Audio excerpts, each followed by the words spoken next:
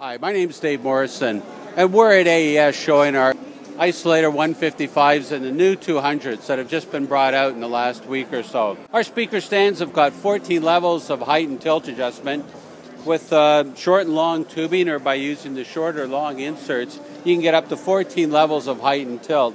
But the real secret is the isolators.